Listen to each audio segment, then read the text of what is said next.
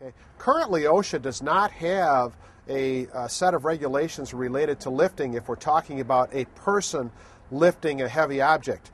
They are in the process of developing a set of standards which are known as the ergonomic standards, and that would include lifting as far as it relates to the potential for a back injury or some other type of injury because of improper lifting.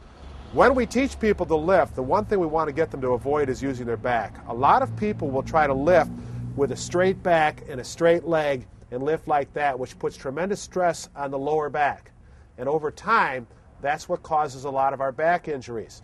Instead, we want them to use the big muscles in their legs to be able to lift by coming down with their legs and actually picking up with their legs. We sometimes call that an athletic stance, where we're getting them to use all of the power here and keep a straight back, and so when they pick up, we don't put extra stress on the back. And that's one of the basic things we look at in lifting, and those will be some of the issues that will be in a new standard once it's developed. But again, as we talked about before, OSHA has yet to develop specific standards related to lifting.